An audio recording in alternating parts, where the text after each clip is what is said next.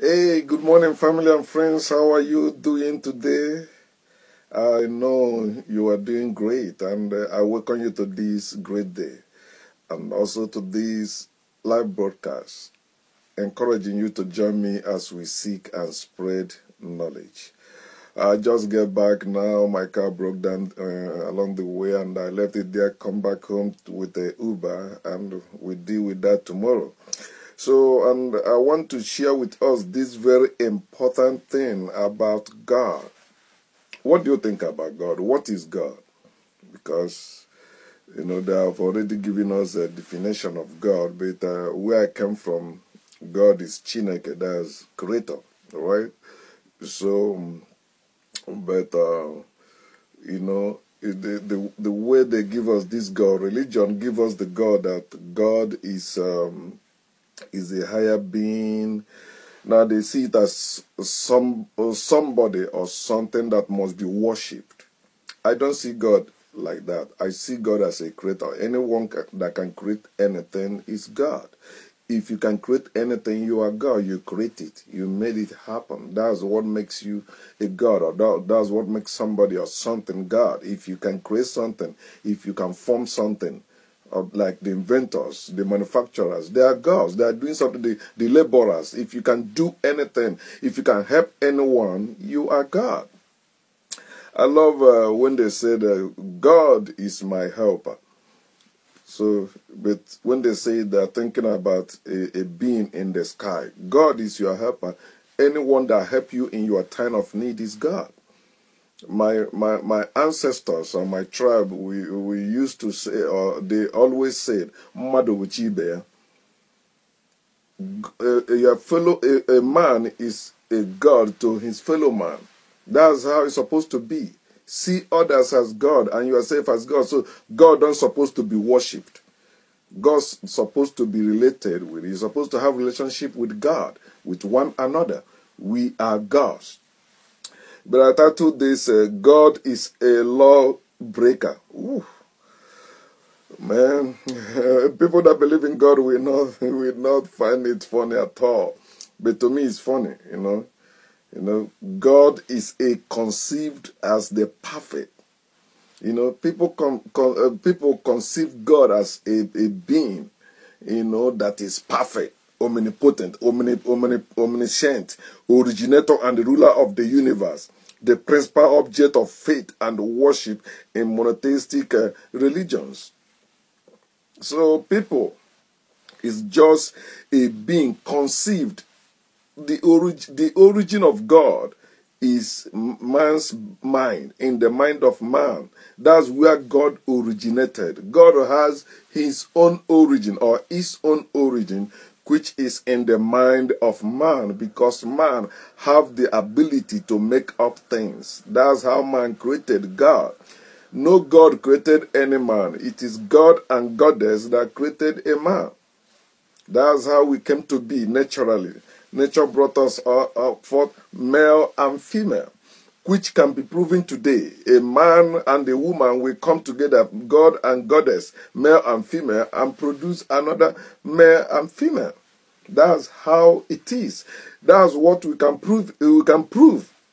Some people are still confused. They said, "Okay, how did the war started?" Nature. How did we come to be? Nature. You ask me, how do you come to be? My parents. How did my parents come to be? Their parents. The same thing goes to you. Truth is constant. Just like the sun. It's okay, who created the sun? Who told you the sun was created? Creationism theory or myth. That's where the problem really lies. God created you. Okay, I want to see the God that created me. You say I cannot see him. But you say some people are hearing his voice, but they cannot see him. How can you hear the voice of God, but you cannot see the form of God? You say God has no form. Yes, somebody saw his back. Yes, somebody is sitting at his right hand. Yet you say the earth is footstool. You say he has no form. You say somebody saw him, with robes. His robe filled the temple. So I want to show us how God break the law. The law they stole from the African law of Ma'at. and they stole from those 42 words, and they penned 10 to be 10 commandments, which is called the 10 commandments. They said that Moses received from God on Mount Sinai. Remember where Moses received that 10 commandments that you believe in? It's still in Africa. Africa. The 10 commandments came from Africa. They copy it from our ancestor. Mount Sinai is not in Israel. Mount Sinai is not in Europe. Mount Sinai is not in Rome. Mount Sinai is not in Asia. It's in Africa. To date, as we speak. They may move it tomorrow, but they can't move it anymore. They cannot change it. Everybody know that the 10 commandments, they said, came from what? Mount Sinai. So that's where God is. In Africa. Not anywhere else. Okay, so the Christians, Muslims, and the Jews supposed to know that their origin is Africa, Mount Sinai. Okay, but that's the story they put in the Bible. So I want to show you from the Bible, and I want you to read with me. You see that what this thing they say God gave people, or gave the people of Israel this commandment, which some Africans are claiming now they are Israelites because they are out of their culture. They have been brainwashed to believe their own culture, their own ancestors were evil.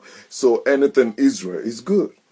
That Israel never existed. It's just a fictional name or a fictional state they created in a book, just like in a movie, as you have Wakanda, or as you have Spider-Man, all those names. There are some places or some figures or in the movies or in the books that they doesn't exhibit. The writers or the producers just made up that to convey whatever message they want to convey.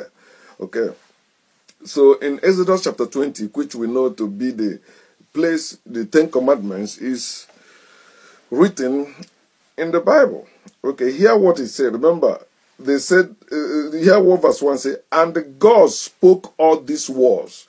So everything that's supposed to be saying afterwards supposed to be what God said, not what somebody said that God said. Not somebody saying that this is the law of God.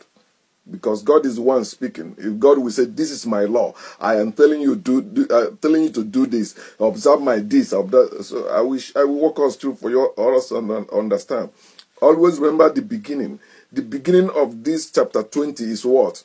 And God spoke all these words. It did not say, and God spoke all these words through Moses. He did not say that. He said, and God spoke all these words. In other words, Moses was not trying to interpret it. Moses was not trying to present it to the people. This is what God said. No, he said, if they say Moses is the writer of this, so Moses was writing down what God said. He said, and God spoke all these words. It's not my word. It's not the word of anyone. No, it's direct from God. If the word is coming direct from you, you will speak as if it's coming from you, not as if you are speaking through somebody. He did not say this is the word of God through Moses.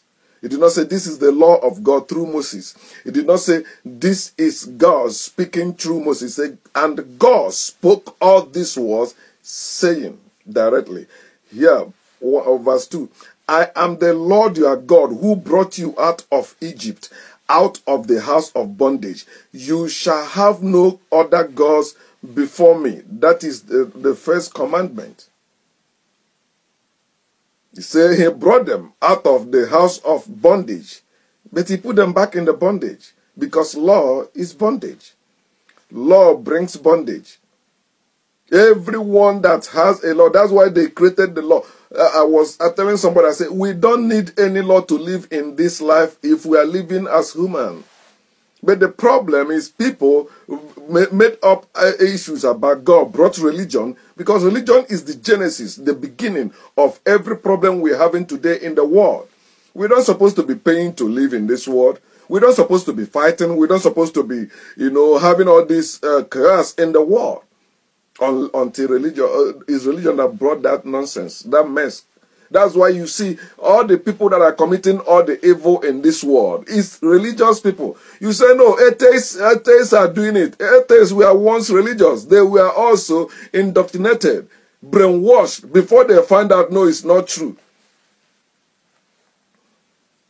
So somebody said, oh, there are people that don't believe in God and are doing bad. And I said, show me one person that believes in humanity that is doing anything evil. Show me. No, no. Unless they set him up. No person that believes in humanity will do evil to any other human being. Deity is a human being gone wrong. And what makes people begin to think about deity, begin to think about God to be worshipped, God to be feared, is religion. He said, I am the Lord. You are God who brought you. Remember what he says? I am the Lord. He's speaking directly now. And God spoke this word, saying, I am the Lord your God who brought you out of the land of Egypt, out of house of bondage. Then the first commandment, you shall have no other gods before me. So if God said this, why did God then make man in his own image to be gods? In Psalm chapter 82, he said, ye are gods. Jesus also quoted it in John chapter 10. He said, if he called them gods, if God said, you shall have no other gods before me, why did he make other gods? He broke the law he gave to the people of Israel. He called them gods. These are the people he brought them out of Egypt, right? So he hasn't taken them into the promised land, according to the story in the Bible. He said to them, you shall have no other gods before me. But he called them gods in Psalm 82 and also in John chapter 10. So God broke the law he gave to the people of Israel. God is both a lawgiver and a lawbreaker. Those who break the law should suffer, but God does not suffer. It's people that break the law that suffer, but God never suffers.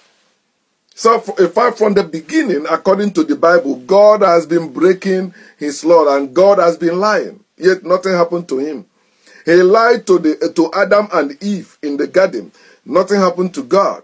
And if God created you in his own image, why are you suffering for breaking the law? When God breaks the law, he never suffered. There's no place it's written that God suffered. God said, you shall have no other gods before me. But he called the people of Israel gods. He made them gods. He said, if he called them gods, unto whom the word of God came.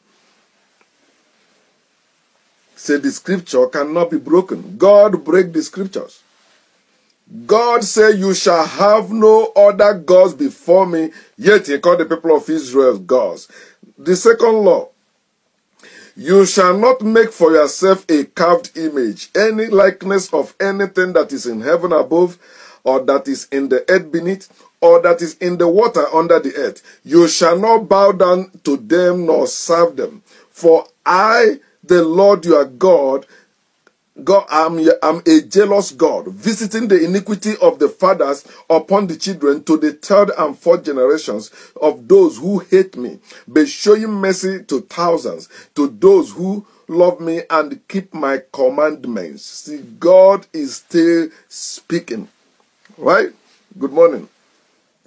God is still speaking. He said, you shall not make. Oh, I used to defend this nonsense. You shall not make for yourself a carved image. Who commanded the people of Israel to make the Ark of the Covenant? Who commanded the people of Israel to make the images of the cherubim and seraphim? God commanded them to make image. When the serpent was biting the people of Israel in the wilderness, who commanded Moses to make the brazen serpent? That's where the Roman Catholic always used to defend their idolatry. When you tell them, the commandment of God says you shall not make yourself a carved image, they say Moses made one. He said, look at the temple. They made images of the angels. You see? So God made the law. God also broke the law. God is a lawbreaker according to the Bible. I am proving it to you, not me, not my word. It is the word of God. God told them, don't make any graven image for yourself. Okay, when the serpent was biting them in the wilderness, God asked Moses to make a snake image for them. Also, when they went to build tabernacle and the temple, God asked them to make the ark of the covenant. He said, you shall not make anything that resemble anything in heaven, on earth, and beneath the earth. So you make cherubim. Where is cherubim? The angels, right? In heaven. The image was there. The serpent on earth. The brazen serpent. So God is a lawbreaker. They say he's the lawgiver. He's also the lawbreaker. Okay, some people will say, God is not under the law. You are lying. That means God can break the scripture. Is that what you're saying? The law is supposed to be the scripture, right? Okay, if God is not under the law, so why are you under the law? If he created in his own image and likeness. If you are like God, God himself said that in Genesis chapter 3, he said, man has become like us. Man has become like us. If God is not under the law, then you are not under the law. If God don't need any law to operate, you don't need any law to operate. Think, that's your book, your Bible, your word of God say that, and you see how contradictory it is, how stupidity is sound. He said, don't make any graven image for you, carved image for you, but he asked them to carve many things, carve lions, carve many things in the temple. So you break that law, right? But he will visit the generation of people that that make or bow to any image. He will visit them with wrath, because they put this thing to make you fear. Okay, the third one. The third one. You shall not take the name of the Lord your God in vain, for the Lord will not hold him guiltless who takes his name in vain. What is the name of God here? Nothing. There's no name of God here. So what is the name of God? So they were preparing them. Remember, the number 1 and number 2, God say he's the one that is saying it. But look at this third one. He say, you shall not take the name of the Lord your God. He did not say, you shall not take my name in vain, for I am the Lord your God. He said, you shall not take. In other words, they just contradicted it. Verse 1 said that these are the word of God. God spoke these words. But now it's not God speaking. He said, you shall not take the name of the Lord your God in vain, for the Lord will not hold him guiltless who takes his name in vain. Is somebody now speaking, saying this is what God wants, this is what God commanded. So it contradicts verse 1. Read it. Verse 1 said, and God spoke these words, saying. So if God is one that's still speaking in verse 7, he's supposed to say, you shall not take my name in vain. But he did not say that. He said, you shall not take the name of the Lord your God in vain. Somebody saying that. It's no longer God. He said, for the Lord, not I will not hold him guiltless who takes my name in vain. So now he shifted from God saying to somebody saying that God said this. Because people made up this. You know how people, they show you something. You think that is the whole thing. No. They tell you this is the original, this is real. The scammers or those people with a sweet tongue. They tell you, oh no, everything, but no. In it is not, it's something else. So God is still not the one speaking, because if God is still the one speaking, verse 7 we said, you shall not take my name in vain, for I will not hold him guiltless who takes my name in vain. Unless you still believe in the Bible, you will not get what I'm saying. But if you can use your brain, think. In verse 1, he said, and God said these things. God spoke these words. He said, God spoke them. But verse 7 is telling you something else. Somebody is saying what you shall not do. He said, you shall not take the name of the Lord your God in vain, for the Lord. He did not say, for I, the Lord. If you hear where God is speaking, he said, I, the Lord. But he said, you shall not take, for the Lord, not I, the Lord, will not hold him guiltless. That's the third law, right? The fourth law. Remember the Sabbath day to keep it holy. Right? Hear what he said. 6 days you shall work, you shall labor, and do all your work. But the 7th day is the Sabbath of the Lord your God. He did not say the 7th day is my Sabbath. If God is the one that is speaking, why is he speaking as if he's speaking for another God? If he's still the God speaking. No, it's not the God speaking. To show you that people made up this. Bible is just a work of fiction. Very, very creative that people made it up. But they stole it from our ancestors or from the ancient people. Where they say, I have not, they say, you shall not. That's how they change it. They twist it to put it in the Bible. Our ancestors said, I have not killed a man. He said, you shall not kill a man. They change it. But I'm still showing you how God is breaking his own law, right? I didn't say something about taking his name in vain. So there was no name, right? No name mentioned there. But like when you read the book of Isaiah, say, I am the Lord. That is my name. Which is where Christians, I think, get Jehovah, right? I think also the Jews call it Yahweh. So Yahweh is Jehovah. He said, you shall not take the name of the Lord in vain. Right? But God did not give his name here. No name here. Unless the Lord is his name. So if the Lord is his name, why calling him Jehovah? Why calling him Yahweh? He not supposed to have any particular language. But God have particular language, and in some place they say this is his name. All right, so it said, verse 8, remember the Sabbath day to keep it holy. 6 days you shall labor and do all your work, but on the seventh day is the Sabbath of the Lord your God. In it you shall do no work, you nor your son, nor your daughter, nor your male servant, nor your female servant, slaves, right? And he said, deliver them from the house of bondage and put them in the land of bondage again. Nor your cattle, nor your stranger who is within your gates. For in 6 days, remember, he said, in 6 days, the Lord made the heavens, and he did not say in 6 days, I made the heaven and the earth. He did not say that. To show you that it's not God actually speaking. It's somebody that is writing this, but in verse 1, he tell you, all this was God spoke this was saying.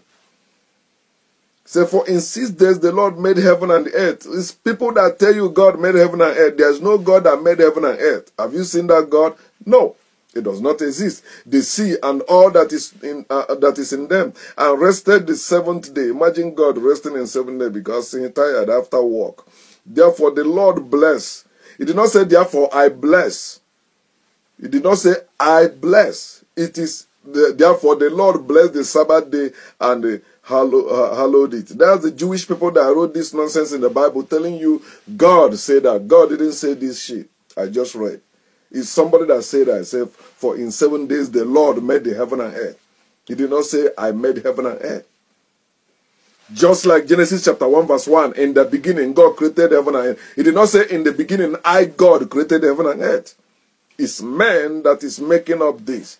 And God said that you should keep the Sabbath and keep it holy on the 7th day. But why did he choose the Levites to work on the 7th day? The Levites do the work. If you read the book of Hebrew, he said the same thing. He said the people, the Levites also work in the temple. If the 7th day is holy and you must not do anything, why are they sacrificing on the Sabbath day? Why are the Levites working? Why? God gave the law. God broke the law. You see that? Sabbath is nonsense. It's people that made it. The Jewish people, the people that created Judaism, they are the one that made up all this nonsense. And tell you, the Sabbath day is holy. God hallowed. He said, the Lord blessed the Sabbath day. He did not say, I, the Lord, blessed the Sabbath day and hallowed it. It is people that put them in the Bible. or whatever book they put it to make you believe it is God. Fear that God. If you don't keep his commandments, he will visit you and your generation with evil. That's why I say God is evil, because evil became evil. Verse 12. Honor your father and your mother, that your days may be long upon the land which the Lord your God is giving you. That's the commandment of God. Honor your father and mother. Then he sent his son.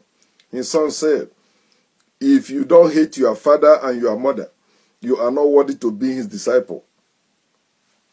You believe Jesus is God, right? You believe that? So if God say honor your father and mother, why will God punish you if you obey your father and mother who asks you to do something on the Sabbath day?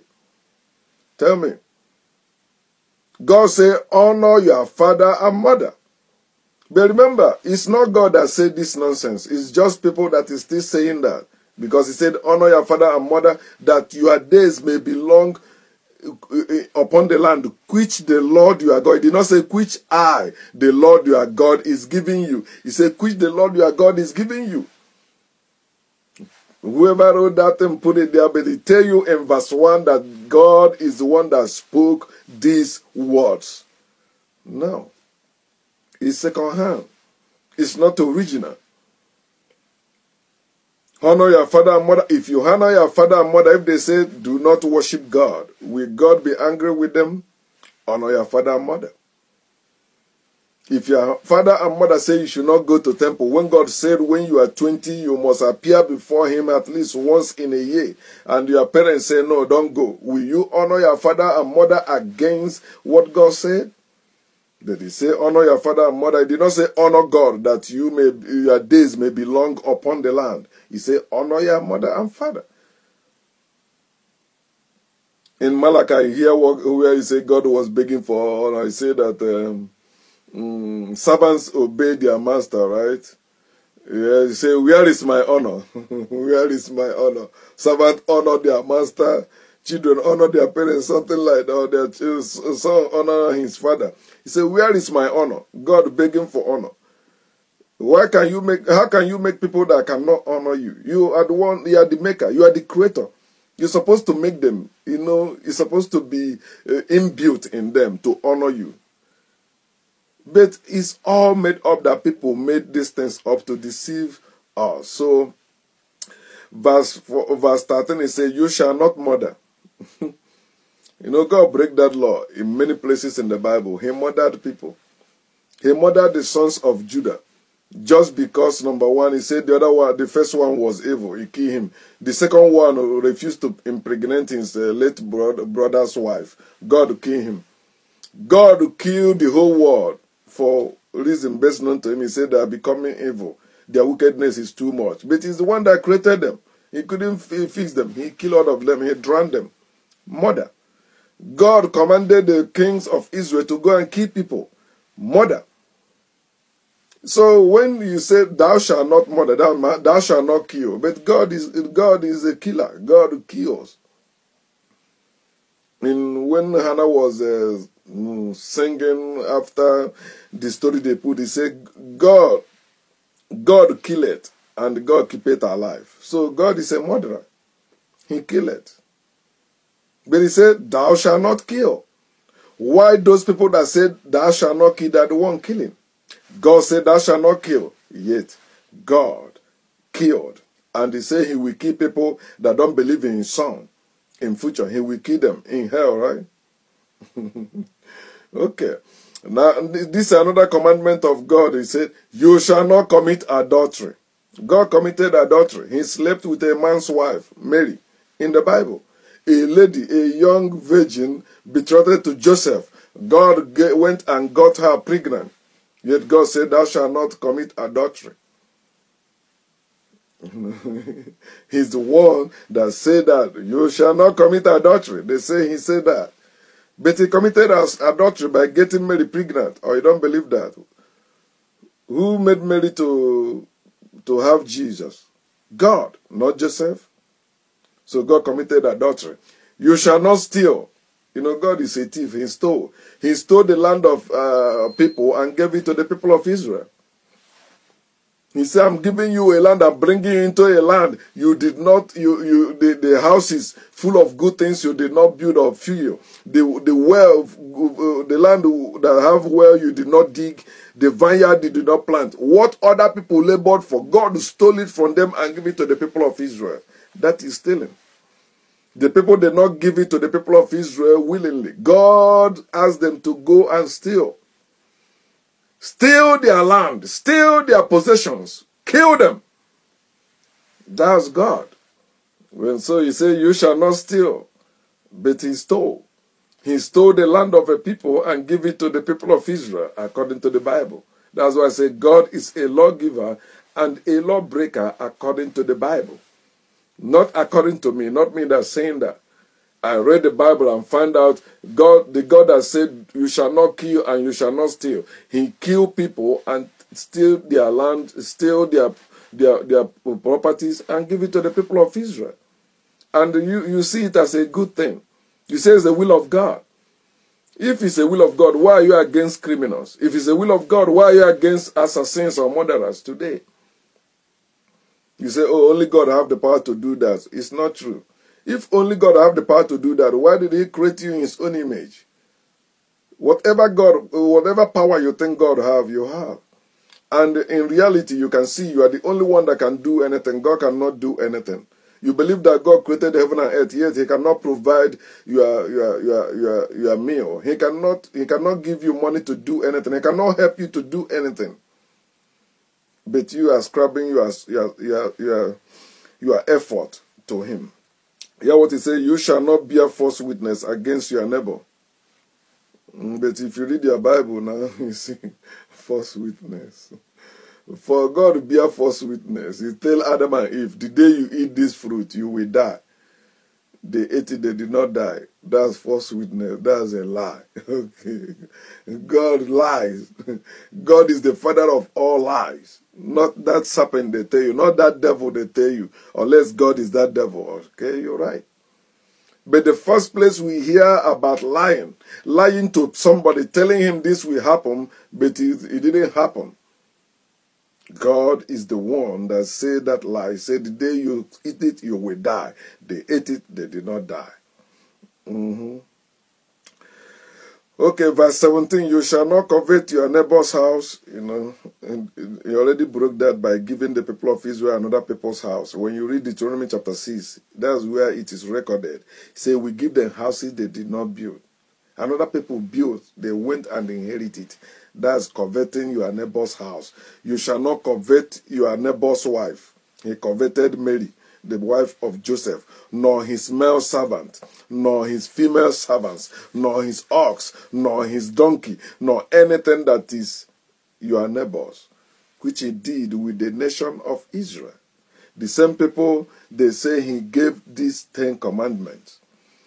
These 10 commandments has nothing to do with Africans. I want to close with this. Africans, you have no place in the 10 commandments. Africans are not the people of Israel. Africans existed before the people of Israel.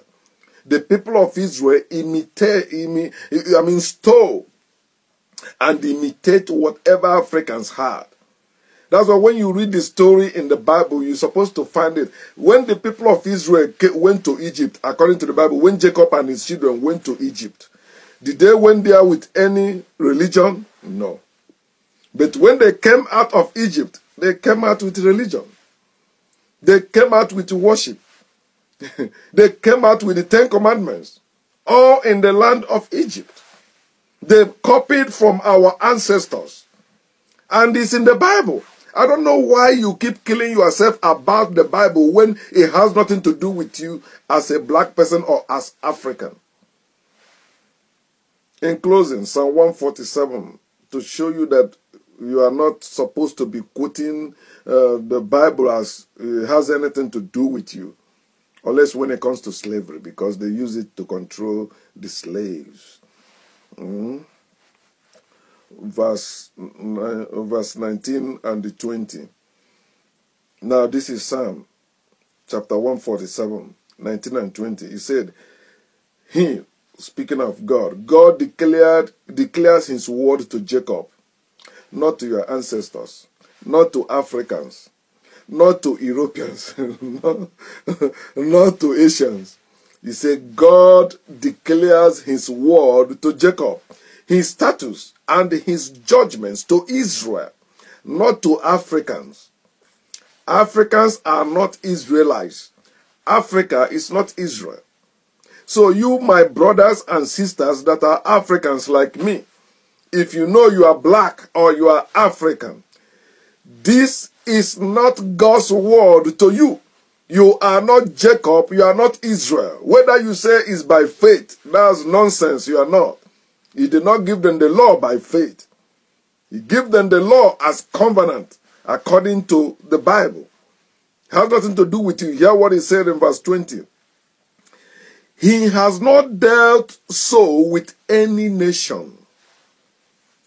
He had not dealt so with any nation. And as for his judgments, they have not known them. The commandment of God, the 10 commandments, all the laws that God gave to the people of Israel has nothing to do with you Africans. No matter where you are, whether you said, oh, you have Jewish blood in you, or you are Israelite, or Hebrew, that's crap. So long you are not from there. You are not. Africans, we are not Israelites. Africans are not Israelites. Africans, we are not Hebrews. Africans are not Hebrews. Africans, we are not Jews. Africans are not Jews. What we were yesterday, we are today, and we will be forever. We never changes. We are the gods. We have the will and the power to make things happen without depending on a law that was given to a people and their slaves. Remember, the 10 commandments were for the people of Israel and their slaves that came to them as strangers living in their land. You are living there as a slave also. Whether they capture you in the war, or maybe you voluntarily go to live in the land of Israel, you have to live according to this law. This law is not outside the boundaries of Israel. It's not for anyone living outside Israel. Even an Israelite that traveled from the land of Israel to any other nation around them is not under this law. So why are you putting yourself under this law? Yet it's not working for you. You have been keeping the law, all the promises that God gave to people that keep the law. Why is it not working in your life? When you read Deuteronomy chapter 28, I think 1 to 14, you see that. He said this will happen to you if you keep his commandments, and you have been keeping it. You see Africans observing the Sabbath and all that. All they get is God is coming. God will come and deal with the wicked. God will come and save us. No, God is coming to save you. God is not the one that wrote those 10 commandments. I have shown that to you. Verse 1 tell you these are the words of God. Then when you start from verse 7, he begin to tell you, you shall not do this, for the Lord your God say this. He don't say for I say that. So please wake up, my people, and know that your life is more important than any law, than any commandments. The purpose of the law and commandment is for control, to control people. Are we animals? No. We are supposed to be people, living as a people, people with brain, people that can think up good things. Somebody asked me, okay, without knowledge of God, are you telling me there will be no good and evil? I say yes. There will be no good and evil. I tell you believe in the Bible. I say your Bible say that. The first time we hear about good and evil is from your God. It's religion that brought this issue of good and evil. He said, no, there must be good. I said, no. Why not have good and the best, or good and the better? I use a Pentecostal as an example, like in Nigeria, when I used to be part of Pentecostal fellowship or Pentecostals. You know, when you want to do wedding, we say, no, marriage is not for better for worse. So when it comes to marriage vow, instead of putting for better for worse, the Pentecostals use what? For better for best. Think about it. It is God that brought this issue of what? Good and evil. And whoever created God? Religion. Religion brought this issue of God. Religion is the one that tells us in the beginning God created heaven and earth. And there are other concepts or other ideas that people believe about creation.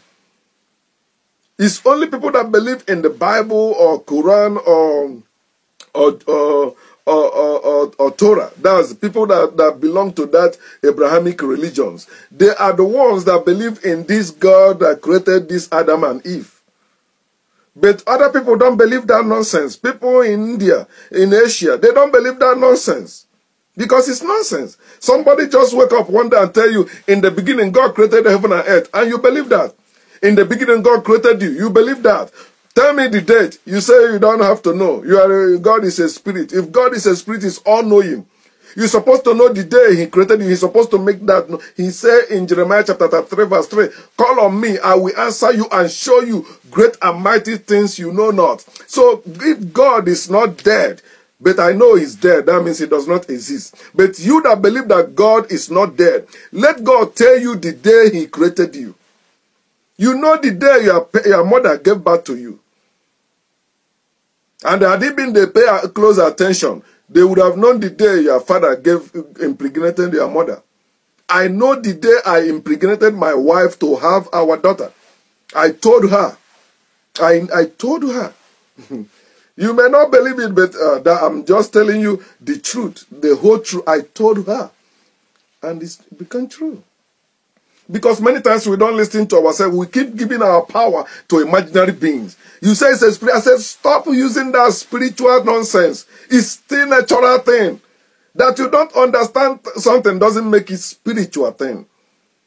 You say there is a higher force. You know, things just happen like that. It's still part of this universe. It's part of us.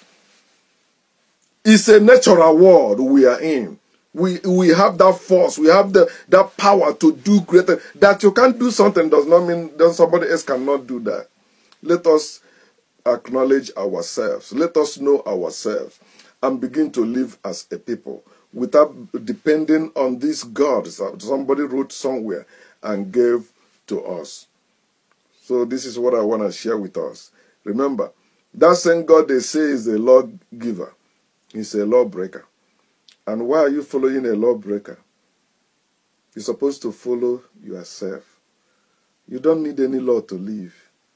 You just need your life to live. And you have that life.